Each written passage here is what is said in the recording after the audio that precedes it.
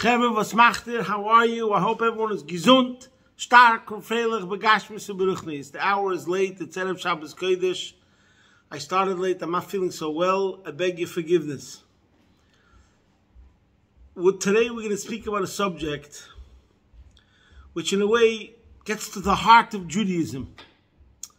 And it's something we've spoken about many times, and that sometimes I feel like things are repeated. But I guess when we get to the essence of Yiddishkeit again and again, we see the beauty, we see the wonder, and we see the awesomeness. And we have to stress this idea again and again. This week we're learning Parshas Mishpotim. We'll start with a prayer which is very in sync with the theme of this week's talk, which is about social justice, civil law. We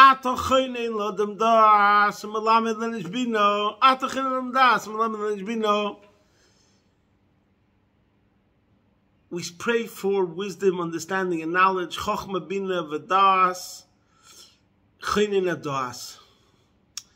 We pray to have the right das. Das is wisdom, knowledge, understanding. You know, seichel, intellect, I would say is the most supreme thing of this world. And, you know, we could say it's a geschmack. It's the most enjoyable thing. It's the greatest taiva. What's greater than seichel? What's more beautiful than understanding? What's more awesome than understanding? What's greater than intellect of this world? In a way, nothing. You know, love is more important. Good character traits is more important. But if we talk about what's enjoyable, what lights us up, and in the human being, in the model, even according to Torah, we say, Chabad, Chagas Nehi. It starts with Chabad. Chochma Bina Das. That's the highest faculties of man. So we pray to Hashem that these highest faculties, which are in a way our most powerful weapons, should be channeled correctly. Should come to the correct conclusions, to be spot on, accurate, in sync with the will of Hashem. And this is what Parshas Mishpotim is all about. Mishpotim, the name Mishpotim means the laws. And we all know the famous discussion that Chassidus has about 3 categories of mitzvahs. Now those mitzvahs that are called Mishpotim, which even if God would not have commanded us, we'd come to the conclusion that we are obligated to act in such an upright, ethical, moral manner. Honor your parents, don't steal, don't kill. These are called Mishpotim. Then we have Eidus, the mitzvahs that are called testimonial. They have an historical context. They remind us of something. That's why they're called Eidus. They're witnesses. We look at this mitzvah, it tells us something about our history. Either mitzvahs that are connected, let's say, for example, with matzah, moror, which we eat by the Seder on Pesach, to remind us of our Exodus. Or, for example, Shabbos. One of the reasons behind Shabbos is to remind us that Hashem created the world and He rested on the 7th day. Those are called Eidos. And Chassidus explains that if we weren't commanded those commandments, but once we wouldn't do them, but once we were commanded, then we understand. So like Tzechop, our Seichel also could agree with it. But then comes the Chukim. Chukim are those mitzvahs that have no rationale, that are not connected to intellect whatsoever. Chukim is, for example, concepts like Tumah and Tara, purity, impurity, Kashrus, Treif, kosher, etc. So then that's a separate category, which we say that the only reason we're doing it is straight up because Hashem commanded us. And our human intellect would never come to the conclusion that we should do those mitzvahs. So now, let's look at the first couple of Rashis in Mishpotim. We'll skim over them quickly to show the 2 sides of a Jew learning Torah, and what does it mean especially when we're learning that part of Torah which, from a certain perspective, we'd say human intellect, pure human intellect, will come to the conclusion, the same conclusions. So let's take a look straight away. The Rashis here are so chassidish, the first couple of Rashis. The first one, Ve'ela Mishpotim, Kol Makom Shenema Eila, every time that it says these it rejects Poselas Rishonim, but when it says Ve'ele, when there's a Vav that adds and these, then we say it adds to that which was previous. And here comes the famous line from Rashi, Ma Rishonim Misinai, Af Elu Misinai.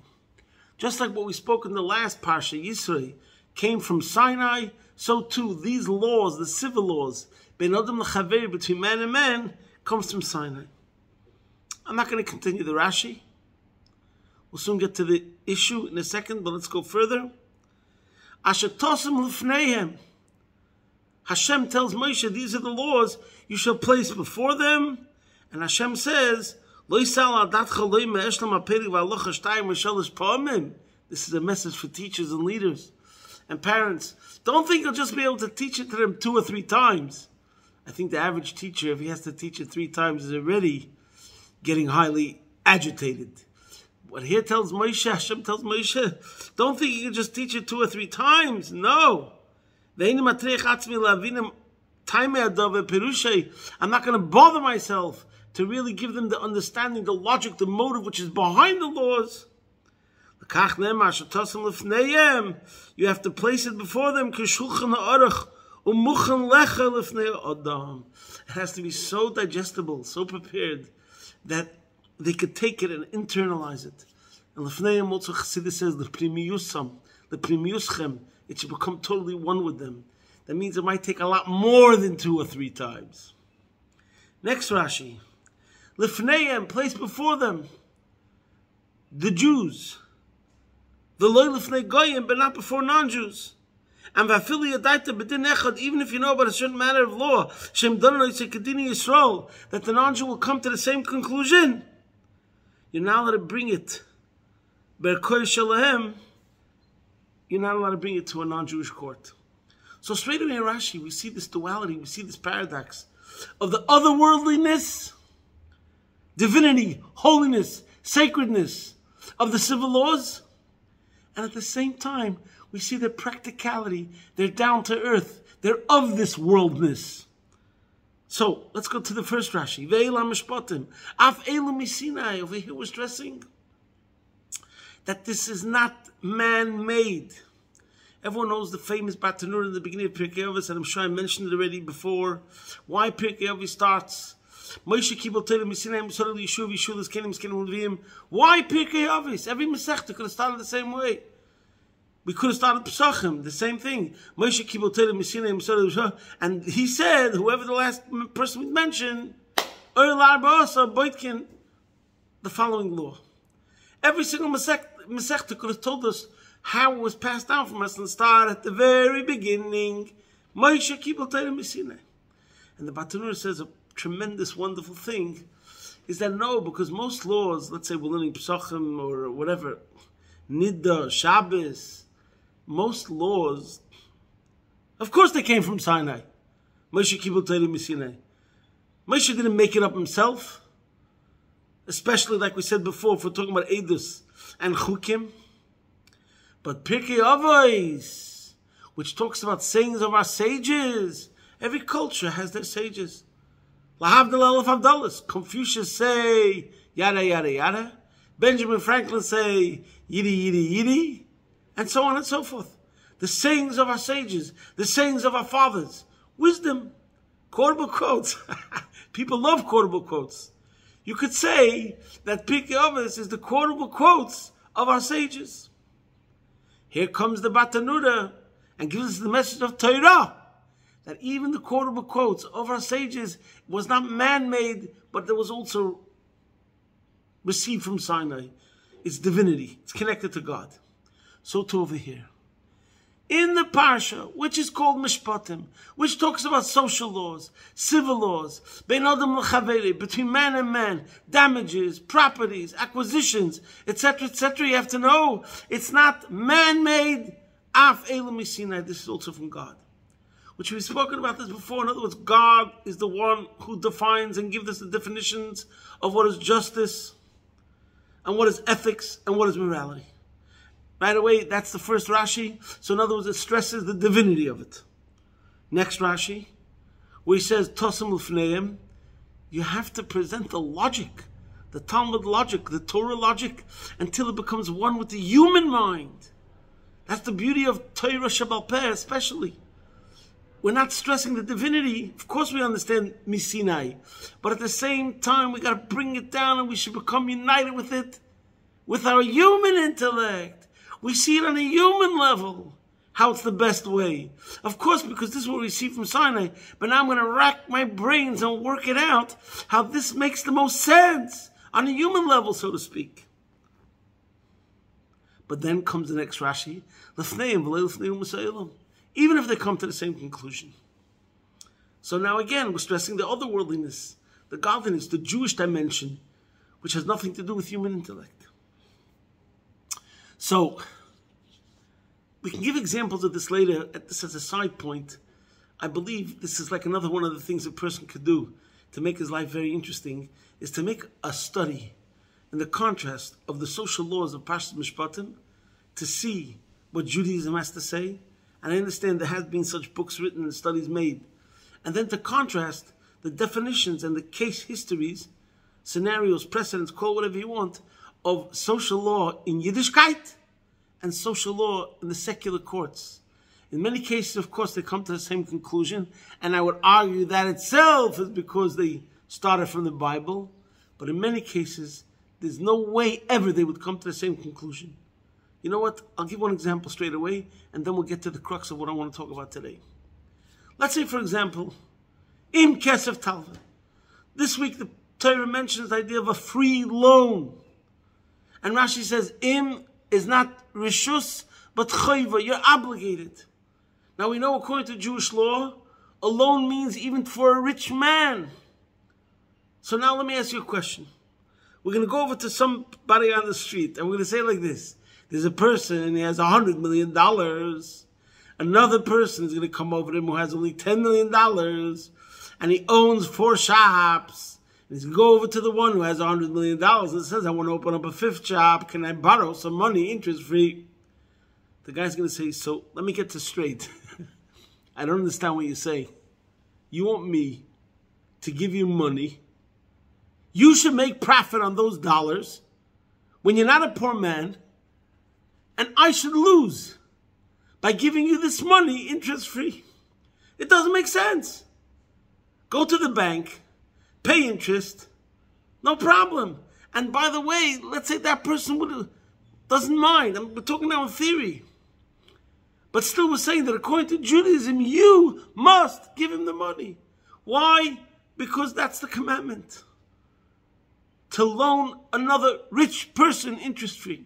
I'm just giving an example. There's more examples. You know, without elaborating, I'll just mention one more. This is a very famous one because the Gemara talks about it. If you see the donkey of your enemy, you must help him. And then the Gemara comes along and says a famous question. Which one comes first? Your enemy or your friend? You're driving down Highway 66. You see your friend that is in trouble, and you see your enemy. Now the Torah calls him your enemy. Why does the Torah call him your enemy? Because we're talking about that person who's a thief, who's a scam artist, who's involved in very dodgy activities. And the Gemara says, who do you help first? Seinacho or Reyacho? Torah says, Seinacho. But why? And then the Gemara says, to make you a better person. So again, I challenge any person on this planet Earth to be asked that question and to come to the right answer according to Ratzon HaElyon, the will of Hashem. Why? Because there's human intellect and there's godly intellect. Human intellect is not going to come to the same conclusion as godly intellect in every case, obviously. And therefore, the Jewish definition of charity, kindness, and all these things has to be according to the way the Torah defines it. And only if you follow the Torah will you know if you're doing what the Eibishter wants or not. And this is the message over here. What we have to give over to our children and to our students. And it all lies in a very interesting Hasidic interpretation of the Eila Mishpotim, Asher Tosam Lefneim Kisikne. Chassidus asks a very famous question. Why does the pasuk say Hashem is talking to Moshe? Ve'ila mishpatim asher tasam lefneim. These are the laws you should put before them. So he's talking to Moshe, and then he's speaking lifneihem, this is what you should put before them. So he's talking about the rabbim, the nation. And then he says, Kisikne evedivi, when you will acquire a slave. L'chayra, the pasuk should have said, Kiyiknu, when they will acquire a slave. Obviously, the simple answer is according to Pshat. But according to Chassidus, there's a beautiful interpretation here. That the Kisikne is still talking to Moshe. Kisikne is talking to Moshe. He has to teach. The way he's going to transmit Judaism and the civil laws is in a way of Kisikne. And what is in the words of Kisikne? And this again and again the beauty of Judaism, how it has both aspects.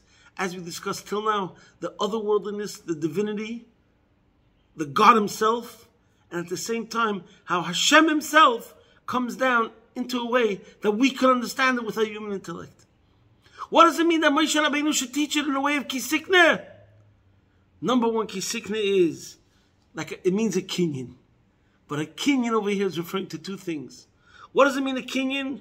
A kinyan goes together with the Rashi, where Rashi says that you have to put it before them like a Shulchan Aruch, it's prepared. Teach it in a way, Kisikne, that it becomes theirs. Like a kinyan, acquisition. Today in education, one of the major themes is ownership. In life in general, ownership.